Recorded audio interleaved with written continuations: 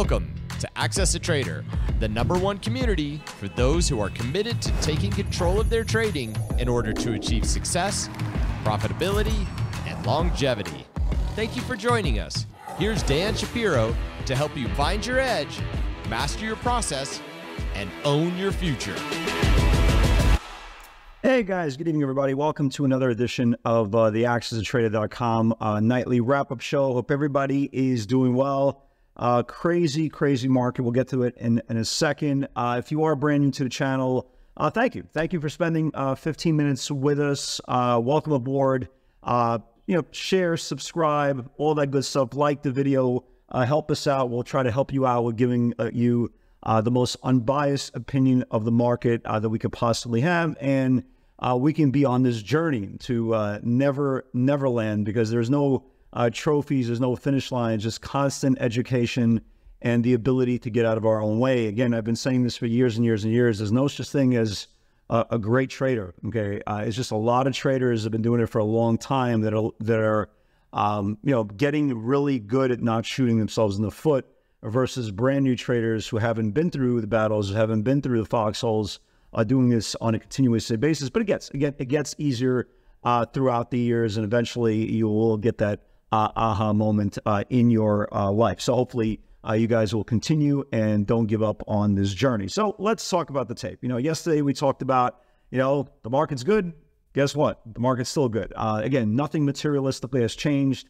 The Dow is up 7 days in a row. This is the longest winning streak since 2021. The NASDAQ continues to go up 1% a day. It's just been absolutely amazing. And even today, when you thought, especially in the morning, when you thought, well, maybe today the market will rest, you had NVIDIA down a little bit, you had Apple down a little bit, you had Tesla red in the morning, you had Amazon in the morning. You said, all right, cool. Your market's resting, can't go up every single day. And then right in the middle of the day, around 11 o'clock in the morning, Microsoft drops a little gem. And we'll get to that in a second.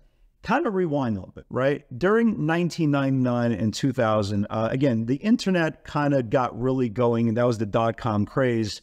And I remember back then when a company came out with a PR and they said, for example, we're selling jewelry online. Oh my God, it was such a big deal that stock would just go absolutely out of its mind, right? So any PR during the dot-com craze that they were selling some sort of e-commerce online, that stock will go nuts. If you guys remember during pandemic, any single company that said, well, we are developing a potential COVID test, that stock went crazy. And now it's just all about AI, right? Artificial intelligence, you hear it all about, all around. A lot of you guys have these chat GPTs. Hell, even I downloaded the free chat GPT app a couple of months ago. So now it's getting very, very mainstream. So now companies are using the word AI to really kick things into gear. And that's exactly what happened today with Microsoft. So Microsoft was doing absolutely nothing the whole day, just like everything else. And then right around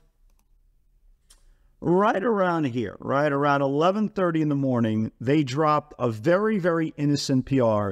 And it basically said, we're going to raise our prices on AI products.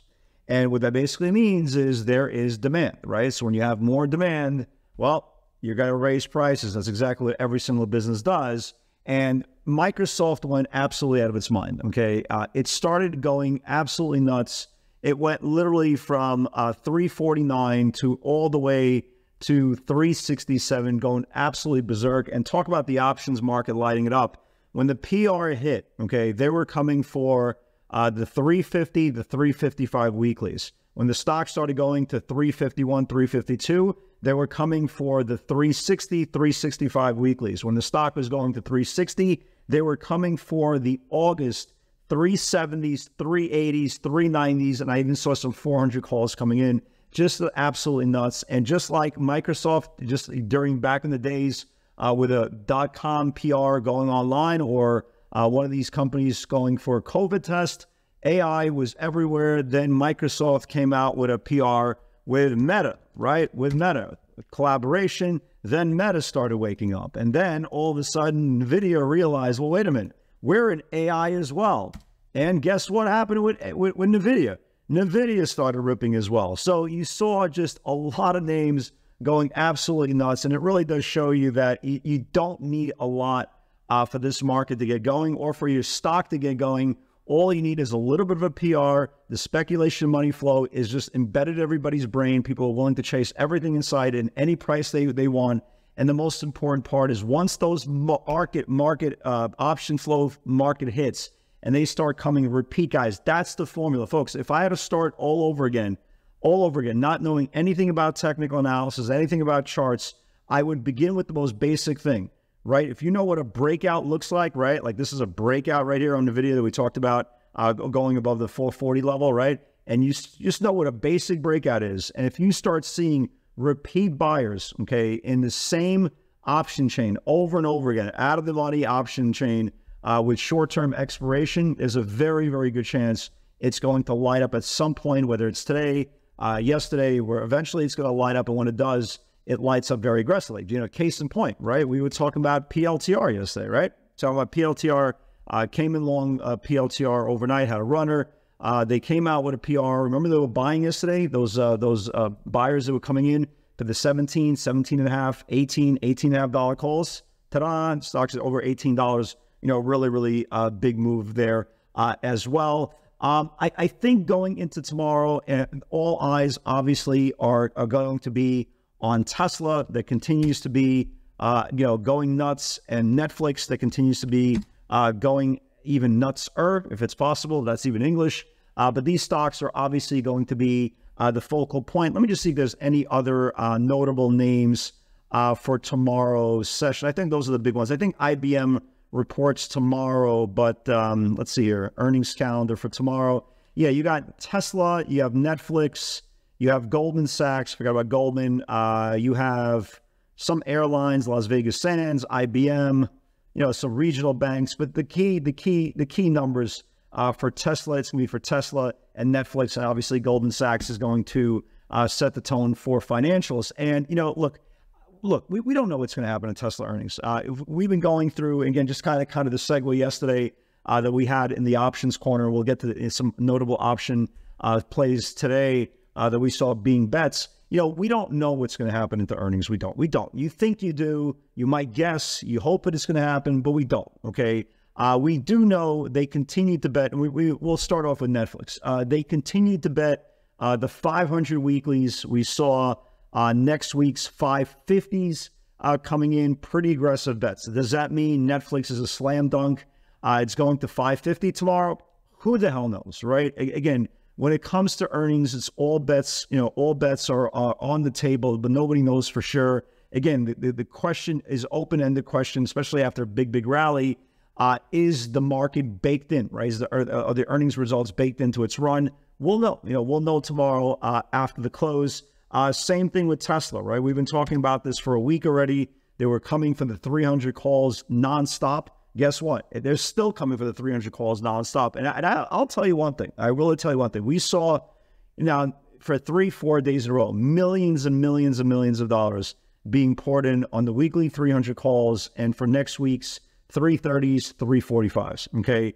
If they disappoint, there's going to be a fire in all these premiums. They're going to go just straight to zero. So look, they might be very, very aggressive on their bets. Did they know something? Did they have this, the earnings leak?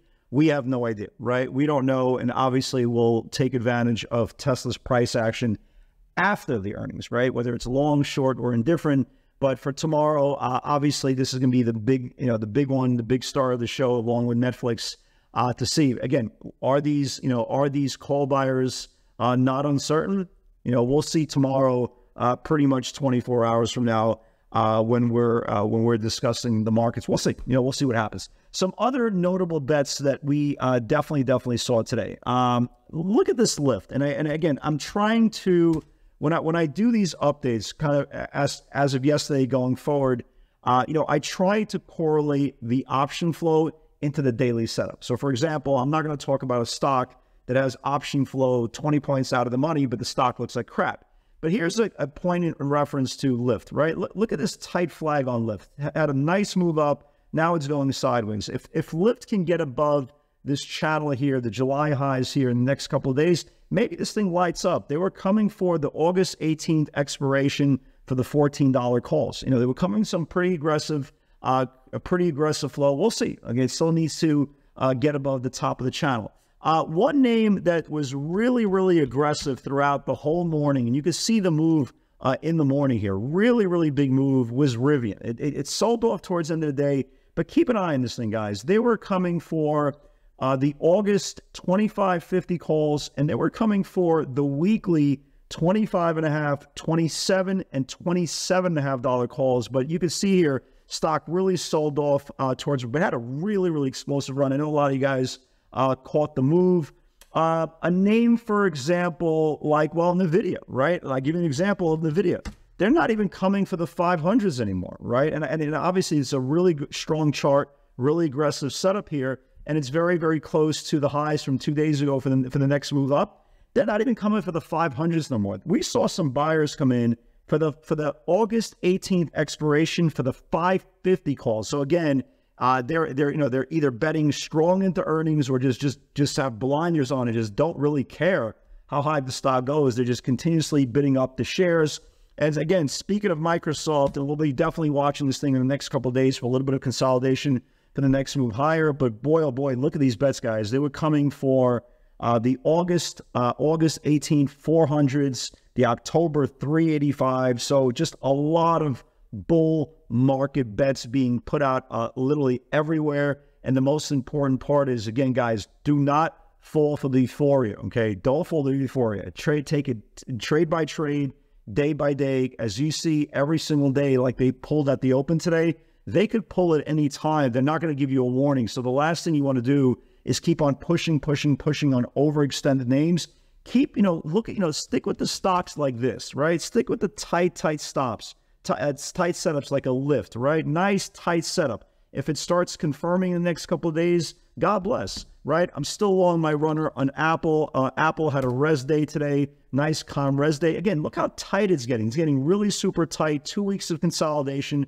Again, they were coming for the 195 weeklies. If this thing could wake up in the next couple of days and take out the yearly highs, man, this thing's going to light up as well. So again, nice tight looking charts, not overextended names. Let me give you guys a couple of more names just to kind of watch. Lyft, obviously I'm watching Apple tomorrow. I would like to add above above the earnings, above the yearly highs. Look at AMD, right? AMD is starting to get tight here.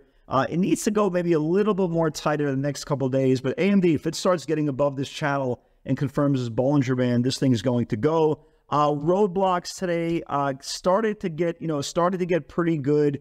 I like this is the highest close in the whole formation. I want to keep an eye on this thing for tomorrow as well. And Letter U, right? Letter U has been a really, really good trader, had a really great base a couple of days ago. Now it's trying to go sideways. It needs to confirm above the Bollinger Band to have its next leg up. So tomorrow, guys, again, all eyes on Netflix, all eyes on Tesla.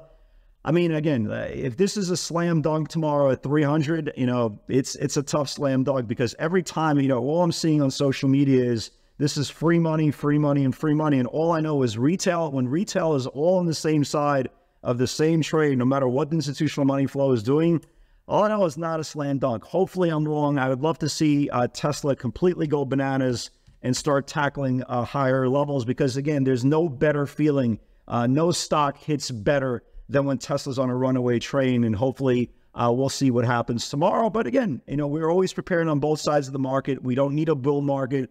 All I need is ranges, and if one range confirms, that's all I am asking for. Guys, God bless everybody. Actually, tomorrow there is no video. Tomorrow's Thursday, or tomorrow's Wednesday. I'm sorry, tomorrow's Wednesday. There is a video tomorrow. So tomorrow, we will see where we are in about 24 hours, where their earnings are, and we'll see what our thought process going forward. Guys, God bless. I will see you all tomorrow. Take care.